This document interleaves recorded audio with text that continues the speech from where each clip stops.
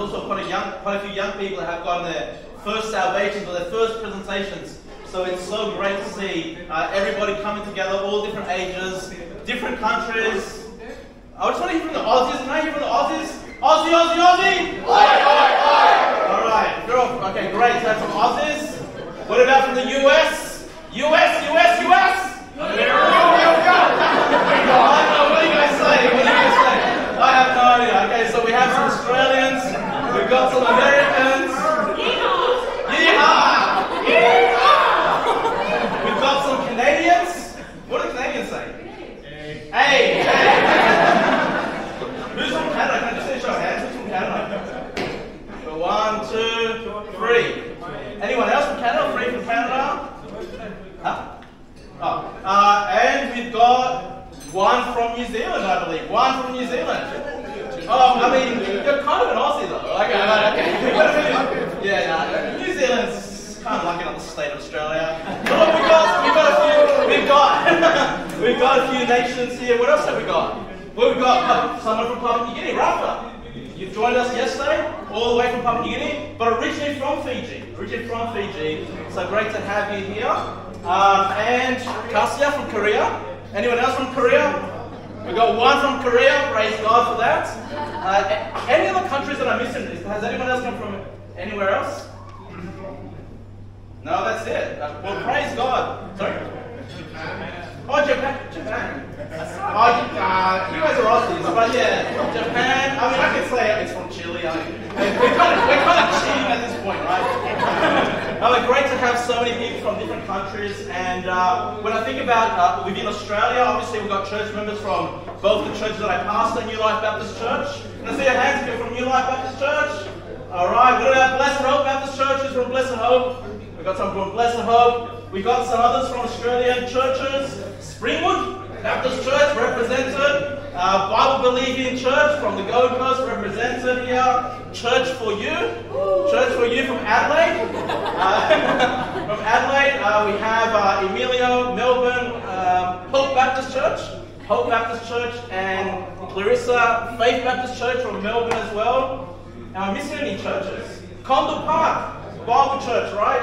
Sister JC, Condor Park Bible Church represented here today. I think that's all the Australian churches. Brother, what's your church in New Zealand? Grace Independent Baptist Church. Grace Independent Baptist Church, all the way from New Zealand.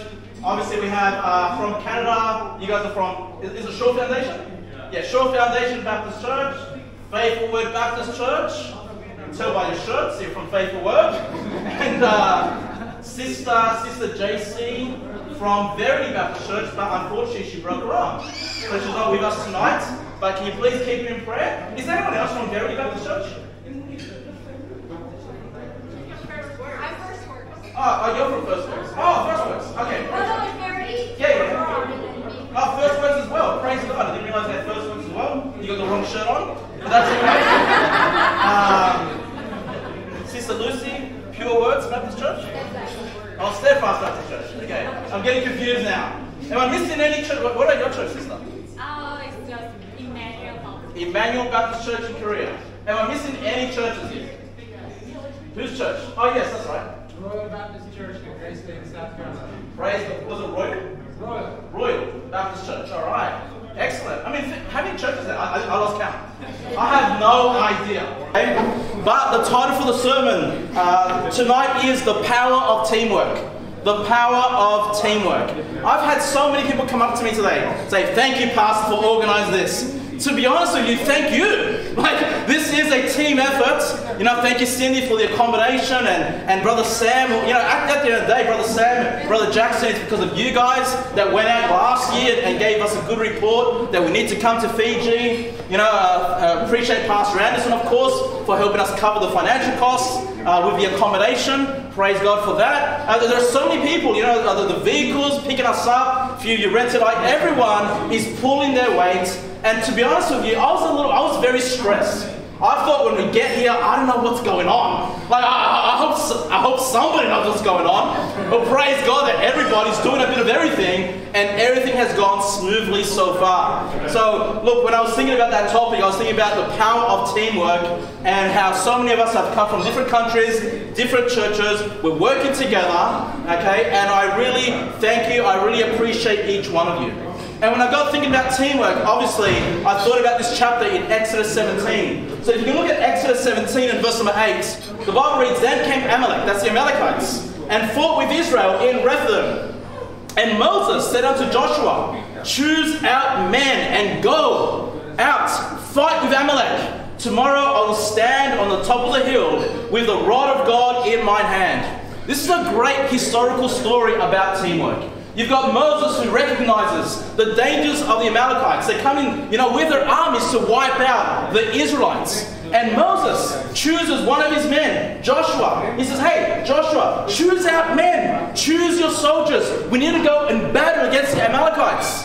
Now, of course, in the New Testament days that we live in, we're not going out and wrestling against flesh and blood, but we're fighting a spiritual warfare as we go out and we preach the gospel here in Fiji. We're putting on the whole armor of God. We're taking the sword of the Spirit, and hey, there's some supernatural things going on as well. There are forces of darkness blinding the minds and the hearts of Fijians, and we're going them shining the light of Jesus Christ and His glorious gospel. And so, in this story, we could say that we represent Joshua and his men. Joshua and his men actually going out and doing the battle. Of course, we're doing a spiritual battle. But then you've got Moses. And Moses says, "I'm going to go to the top of the hill." So Moses himself, he's not involved directly in the battle, but he's involved indirectly. He's further back. He's watching the battle from the top. And let's continue what it says there. It says in verse number 10, "So Joshua did as Moses had said to him, and fought with Amalek. And Moses, Aaron, and Hur went up to the top of the hill." So Moses organizes his team. He goes up, on top of the hill. He's got Aaron, he's got Hur, who's going to help him as he goes to the top of the hill. Moses represents those that are back home. We've got people in our churches that are praying for us, right? They're back in Australia or they're back in whatever country they're in. Hey, they're as much part of this mission trip, as we are, but they're on top of the hill. They're praying for us. They're keeping us, in mind and in prayer. Some of you have shared where you've had your church members and friends who have helped you financially to come on this trip, okay? And they very much, Moses represents them. They're afar, they're involved. They're not directly involved, but they're indirectly involved. And what we're going to discover in this story, that the work of Moses was essential to having the Amalekites defeated. But what we see here is teamwork, working together to overcome the Amalekites. Let's continue there in verse number 12. Sorry, verse number 11. Verse number 11. It says, "And it came to pass, when Moses held up his hand, that Israel prevailed. And when he let down his hand, Amalek prevailed." So, we can have a story. You've got Moses, up on a hill. He's up high. The armies can see him. And when Moses lifts up his hand, the Israelites are having victory. They're defeating the Amalekites. He's got his hands lifted up. Battles take a bit of time, right? I mean, this is a week-long soul-winning trip. All right, and if you're going to hold up your hands for a week, you're going to get pretty tired, right? And so as Moses starts to tire and his hands start to drop, then all of a sudden the Amalekites start to start to win in the battle. Okay, so from afar, the work that Moses is doing is as he lifts up his hand, signifying his prayers before God, invoking God to be a help to them. As his hands are lifted up, the Israelites are winning. But as he gets tired, then the Amalekites start to win in the battle. Okay? And so, hey, I completely understand. I mean, have you ever gone to prayer for a long period of time? I struggle just myself having a 1 hour prayer. Like, it's exhausting. Like, mentally exhausting, spiritually exhausting. Sometimes I wake up and I'm like, what, did I finish that prayer? Because there is a spiritual, mental battle when it comes to lifting up our hands and praying before God. But you see, all of these elements are necessary in order to defeat the Amalekites. This is a perfect example of teamwork. And as I said to you, what I look at tonight, I'm definitely seeing great teamwork, great love, great fellowship, great rejoicing as we go together and encourage one another to go out and do a spiritual work, here in Fiji.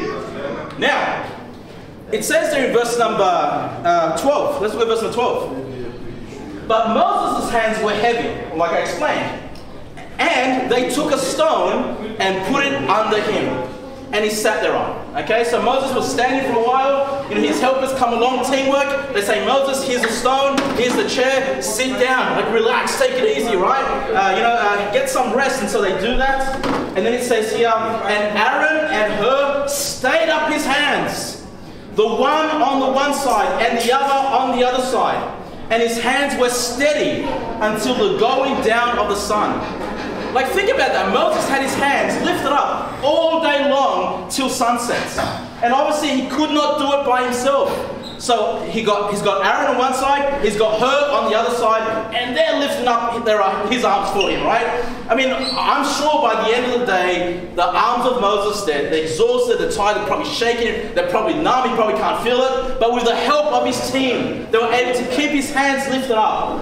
And as we keep going down in verse 13, it says, and Joshua discomfited Amalek and his people with the edge of the sword.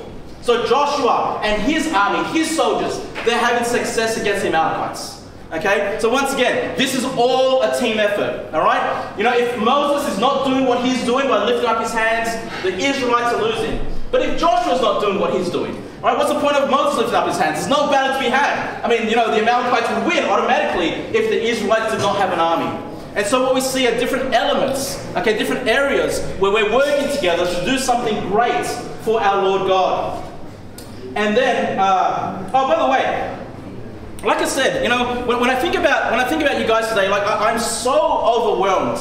Even though so many of you have said to me, thank you, Pastor, I really appreciate it. Like I said, no, thank you. Like your love, your generosity, the fact that you guys are sometimes just like you're paying for taxis and you're shouting people lunches and sometimes you're swapping accommodation to help others that might be a little bit uncomfortable in one situation or another. Just like the teamwork that I'm seeing, the love, it's so amazing to see so many of you, from different places, and yet we all love each other because of the Lord Jesus Christ, right?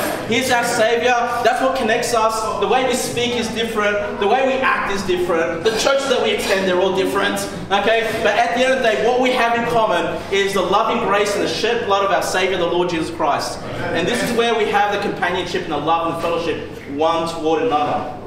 Now, so Joshua wins, right? The Amalekites, they're defeated. It says here they're discomfited with the edge of the sword. And so the mission gets done, the work gets done. And then what do we see here in verse 14? And the Lord said unto Moses, write this for a memorial in a book, and rehearse it in the ears of Joshua, for I will utterly put out the remembrance of Amalek from under the sun. What do we see here? Once the victory's been won, okay, once the teamwork has accomplished what they need to accomplish, Moses tells Joshua, hey, write this down, make a memorial. How would we apply that today? Photographs, videos, share what we're doing on social media. Also, we're doing a great job, but hey, we need a memorial. We need to gather some evidence to show the work that we've done so we can remind ourselves at the end of this week, as we go on back to our churches, back to our regular life, we can look back at the photos and the videos, and however else you're documenting this trip, and that can be an encouragement for you, and that can be a way that you can encourage others. Okay? So don't forget that. Make sure you got your photos, make sure you got your videos, share them on social media, not to show off. Okay? We're not showing off. Hey, if not for Jesus Christ, there is no salvation. Okay? We're simply just a simple, empty vessel being used by the power of the Holy Ghost to do a great work for Him. And so all glory goes to Jesus Christ. Amen? All glory goes to Him. Alright, so this is the example that we see of teamwork, and this is what I've seen from day number one. As I said, I was a bit concerned even when I was landing to Suva. Alright, are there taxis? What's it going to cost? And then Sam turns up in his van, and then brother Peter turns up in his car. It's like, oh, okay, we got vehicles sorted, we've got accommodation sorted. Again, it's the teamwork, it's the effort where everyone's coming together to do a great work for our Lord Jesus Christ. But I want to talk about what destroys teamwork, okay? Like so far so good. So far so good. We're working together, we're getting some great numbers, we've got some great testimonies, but there's also something that will destroy our teamwork. So, Brother Ash, if you don't mind, can I use you as an example? If I can get you over here, yeah, Brother Ash, I'll get you up here. Come over here. Brother Ash is going to represent Moses, okay? Brother Ash, you'll represent Moses.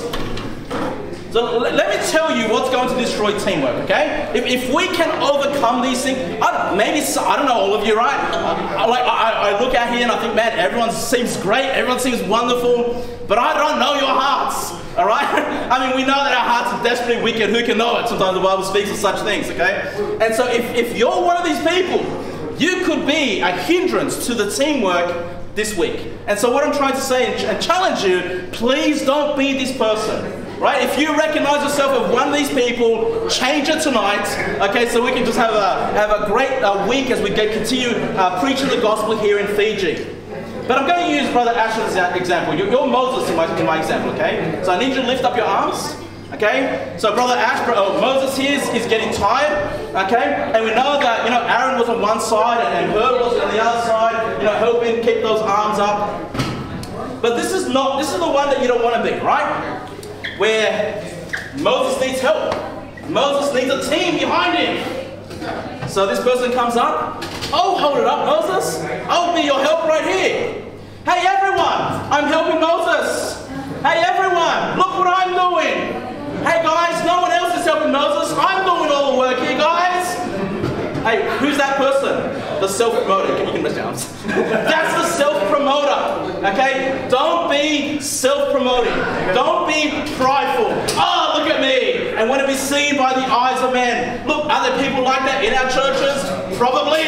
Okay? This is part of the sinful flesh. This is part of the pride of man. And if we're not careful, then the pride starts to creep in. And before you know it, look at me. I'm the hero. I'm the star. The self-promoter. Don't be that person. That destroys teamwork.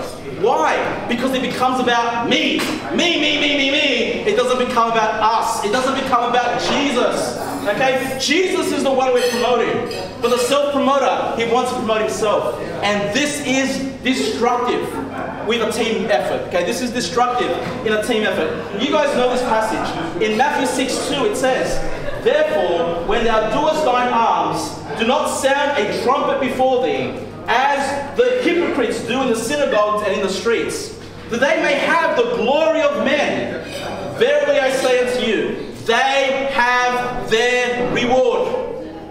The self-promoter has their reward. Look at me! Yeah, well done! Woo! That's your reward. I don't know about you, brethren, but I'm looking to lay out my treasures in heaven. I want my reward to be in heaven, where there's an interest rate 100-fold, right? You invest $10 in eternal matters, and it comes back $1,000, right? That tenfold, it comes back $1,000, right? That's where I want to lay out my treasures, where we glorify Christ, and we take down the pride, and we're not there being self-promoters. A self-promoter will destroy teamwork. If that's your heart tonight, change it. Fix it, right? Please fix it, because I want your labor and efforts to matter for eternity. Okay? Not just today, for the praise of men. Amen. Alright, what about the second person that destroys teamwork? Let me tell you about that person. This is the one. Moses, lift up your hands. Alright? This is the one that says, "Hey Moses, I can help. Can I help Moses?" Okay, we're doing this for a while. I'm helping Moses, alright? We're winning the battles against the Amalekites. Oh, this is so tiring, Moses. Oh, man, I've got other things to do. Like, do you really need... Man, this is really frustrating coming here and helping Moses. Like, you offered to help, and now you're complaining about your offer of help. You can rest your hands. That person is disingenuous, okay? That person is fake. Are there people like that?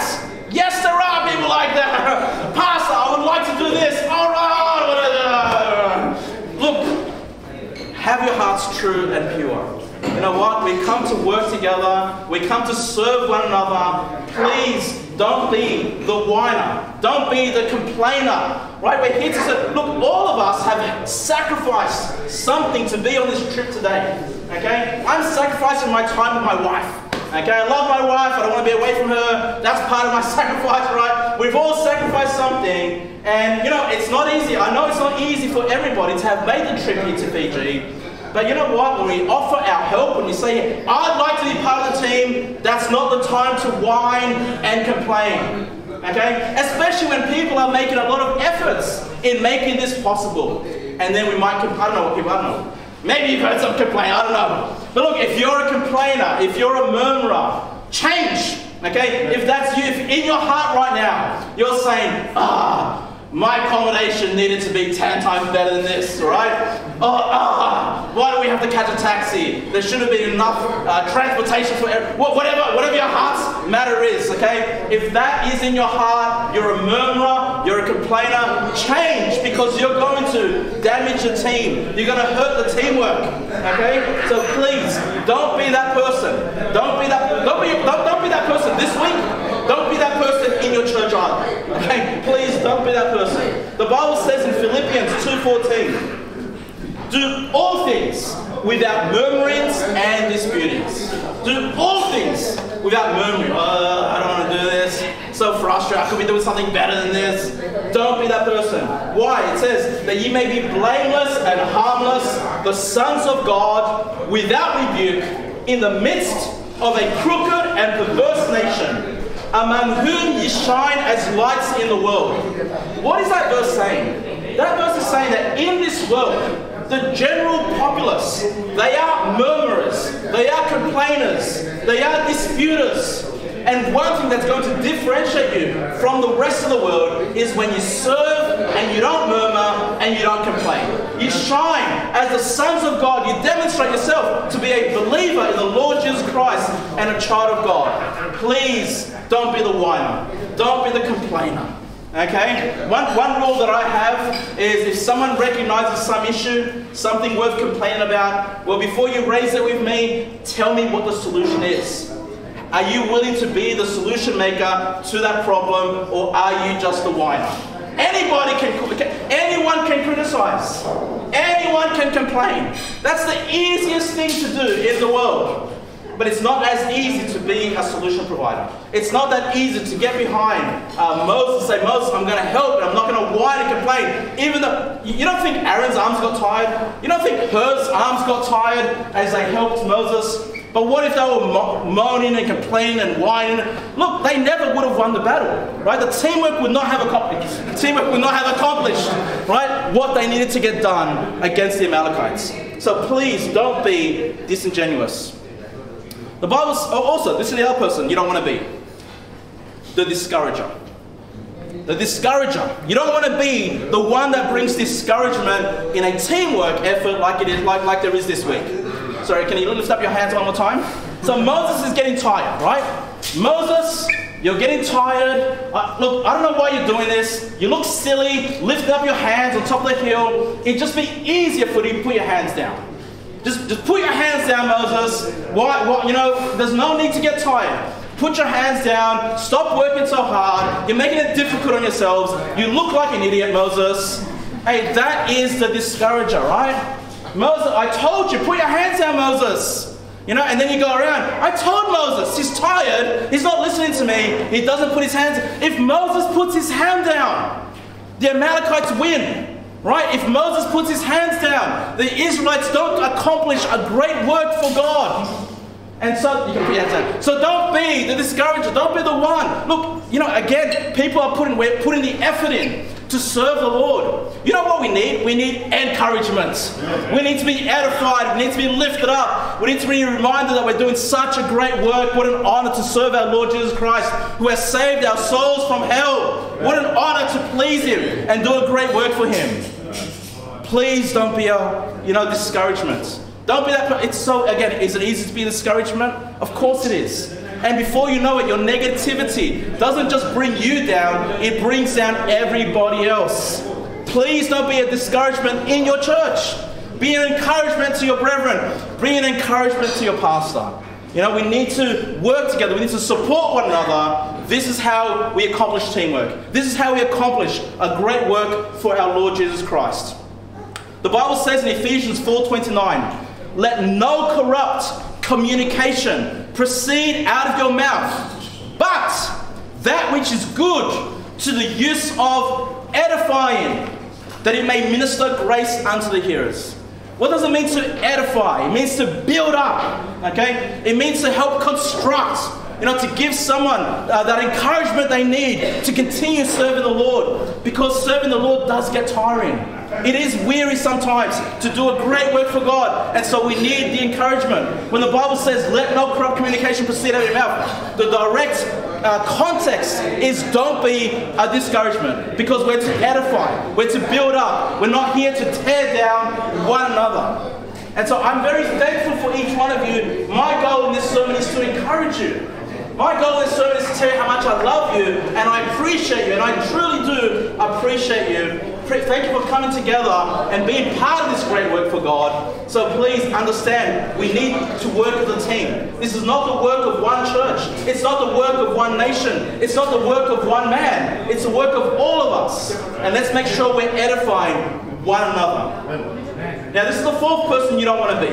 Okay? This is the fourth person that destroys teamwork. So if you put your hand up again. Oh, Moses, you're doing such a great job, Moses. You're accomplishing great things here. I don't know why you're lifting up your hands. Oh, it's so good that you're doing this, Moses. Why? Did God tell him to do that? Oh, Moses, great job, great job. What am I describing here? It's the passive-aggressive individual. Does anyone know what a passive-aggressive person is? They speak sweetly to you, they speak nicely to you on the outside, but just, you're kind of like, well, we're having a good conversation, but all of a sudden there's the attack. Right? It's like, where did that come from? I thought we were having sweet fellowship. Right? Where we're having a great communication, we're enjoying each other's company. Did you just attack me? I don't know. They're smiling in my face. Passive aggressiveness. And brethren, you know what causes passive aggressiveness? Envy. When you look at somebody else and they're doing a great work for God and it bothers you, it should not bother you. If people are doing something amazing for God, we should be focused on what we're doing for God rather than comparing ourselves one with another. And boy, the passive aggressive person, they think they're very wise. They think they're getting away with all these little attacks, all these little jabs, all these little criticisms, but they're doing it with a smile. They look like they're supportive, but really what they want to do is tear down. They want to criticize. They say a few words here and there, but the passive-aggressive person thinks that they're getting away with it. Here's what's funny about it: everybody knows you're passive-aggressive. Everyone knows you're not on a team. Everyone knows you're trying to hurt somebody. Okay? But the passive-aggressive person thinks, I'm too smart for everyone. No. When you're criticizing with a smile constantly, it's not just some sarcasm, but you're actually on the attack. It's obvious to everybody that you're not on the team. And brethren, I need all of us to be on the same team this week. All of us need to be on the same team. And look, I'm not saying that I've recognized these people on this mission trip. This is just human nature. You get yourself together with anybody, whether it's at church or whether it's in your workplace, whether it's your education, whatever it is, right? Within your family, you're going to find these individuals that love to destroy teams. Okay? And if that's you, if you in your heart you say, hey Pastor, you're talking about me, I'm not mad at you. I'm just saying, change, fix it, do something about it, because we're doing something amazing for God, and I want you to be part of it. You know what? If you're a self-promoter, I want you to have eternal rewards in heaven. So instead of looking at yourself, look at how you can serve one another. Look how you can serve our Lord Jesus Christ in this work. And once again, I appreciate everybody that has offered their help and support in different areas this week. But please don't be one of these four individuals. And if you're one of those four, change tonight. Okay, go before God and say, God, get my heart right, because this is too important. We're in Fiji, we're from so many different countries, and we need to be able to work together to overcome the Amalekites. Amen. Now, let me tell you about I'll share just some other great verses on teamwork, okay? Some other great verses on teamwork. Number one, Ecclesiastes chapter 4, you guys know these. Ecclesiastes chapter 4, verse number 9. You can turn there if you like. Ecclesiastes chapter 4, Ecclesiastes chapter 4 and verse number 9. Ecclesiastes chapter 4 and verse number 9. The Bible says, 2 are better than 1. 100% confirmed. Ever since I got married, it's better. Okay? 2 is better than 1. Amen. Okay? So this is about teamwork. It says, because they have a good reward for their labor. So again, what are we trying to do together? We're trying to labor together. Brethren, we're going to earn rewards in heaven, but as a team, as a group, we're also earning rewards. We're working together as a group. Like, I can't wait to get to heaven, and I don't know how it's all going to work out, but when we stand before the judgment seat of Jesus Christ, and He rewards His servants, and for Him to turn around, okay, now it's time to reward Fiji mission trip 2024. Let me get the group together. How beautiful it would be if we can be together and be rewarded by Jesus Christ for the labor that we've done as a team. Now, this is the importance of teamwork. 2 are better than 1. And we've got more than 2. Okay? We've got more than 2 churches. We've got more than 2 nations. And we've got more than 2 days. And we've had more than 2 souls saved, praise God. We're doing even better than what we're seeing here in the scripture. Now, this is why it's better. Verse number 10. For if they fall, the one will lift up his fellow. But woe to him that is alone when he falleth, for he hath not another to help him up.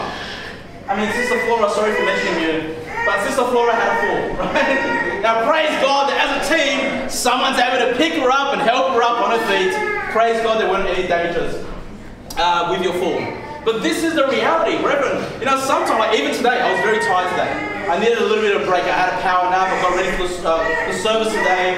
And a few of you guys have done other activities to just refresh yourselves. And praise God for that. But look, even if you're going to seek to be doing other activities, let me encourage you, try to get other people together. Even if it's from other churches. See if you guys can be in fellowship together. Because, hey, again, we need to be able to edify and lift each other up. Okay? The challenges might come where we do fall. Sometimes that falling may not be a physical fall, but it just might be a loss of desire of giving the gospel. I'm getting tired. As we go out through these days, I'm actually getting tired. Normally I get tired when I go salty. I get tired in my legs, normally. My feet get tired because you're walking house to house, not interested, not interested, not interested, not interested. So you get tired on your feet. But the rest of you guys know what? We're getting tired. We're getting tired mentally. Our voices are getting tired because so many people are so open and receptive to hearing the word of God here in Fiji. Amen. And so let's lift each other up, right? It continues in verse 11. Again, if 2 lie together, then they have heat. But how can one be warm alone? And if one prevail against him, 2 shall withstand him. And a threefold cord is not quickly broken. I love the story that we had about the demon-possessed man. Okay, we had, obviously one man giving the gospel to an individual, and then you've got the other person stepping in, making sure there's no distractions. That's what's wonderful about being within a team or having a silent partner, is when those distractions come up, right? It's a team effort. I know someone's doing the preaching, someone's doing the fighting, but the other person's getting ready to make sure, like Moses, lifting their hands up and making sure the battles are being won. This is what's wonderful. These are some great verses about teamwork.